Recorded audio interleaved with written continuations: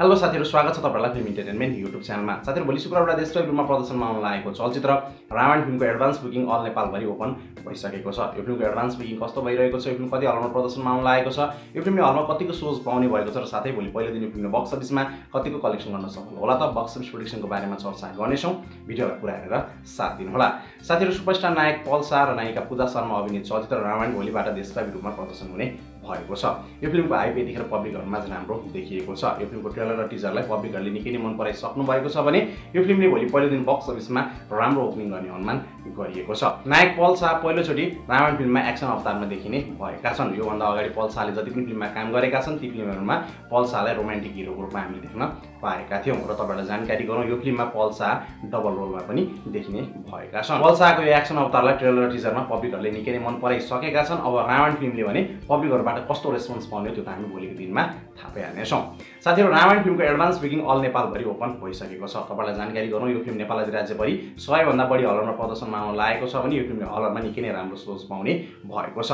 यो फिल्मलाई नेपालको सबैभन्दा ठूलो मल्टिप्लेक्स चेन केएफएक्सले 48 सोज दिएको छ भने यसरी नै बिग मुभिजले 3 सोज, एप क्यूबले 5 सोज, एनआईको 3टा मल्टिप्लेक्सले 9 सोज गरेर देशको थुप्रै मल्टिप्लेक्सहरूले यो फिल्मलाई नर्मली पनि 3 देखि 4 सोज दिएको छ। र तपाईहरुलाई जानकारी गरौँ, नेपालभरि भएका सबै मल्टिप्लेक्सहरुबाट यो फिल्मले नर्मली पनि 120 भन्दा बढी सोज पाएको छ। हुन त रावण चलचित्र मात्र नभइकिन भोलिबाट अर्को नेपाली चलचित्र देवी पनि प्रदर्शनमा आउँदैछ र साथै आजबाट साउथ सुपरस्टार विजय थालापतिको गोट पनि प्रदर्शनमा आइसकेको छ। यसै कारणले गर्दाखेरि सोजहरु बाँडिएको छ र रावणका हातमा जोस राम्रै सोज परेको छ। यो सोजमा पनि रावण फिल्मले 50% को मात्र अकुपेन्सी लिन सक्यो भने भोलि यो फिल्मको ओपनिङ निकै नै गजबको हुने देखिरहेको छ। साथीहरु, रावण फिल्मको एडभान्स बुकिङ हिजोबाट ओपन भइसकेको छ र तपाईहरुलाई जानकारी गरौँ, यो फिल्मको एडभान्स बुकिङ यतिखेर ठिकठाकको भइरहेको छ।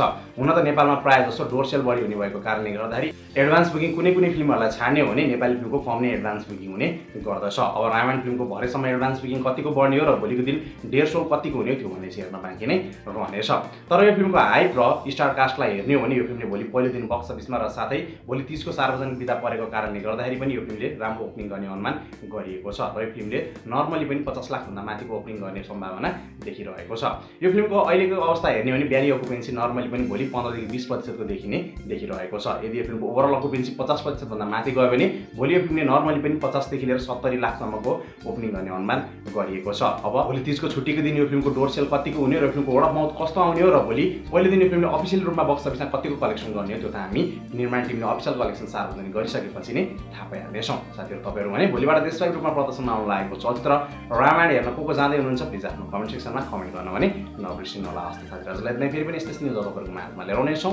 तपाईलाई भिडियो मन पर्यो भने भिडियो लाइक गरिदिनु होला। नेपाली कलाकार चलचित्रको बारेमा तपाईको हर्षणको निम्ति हाम्रो च्यानललाई पनि सब्स्क्राइब गरिदिनु होला। हस्त नमस्ते।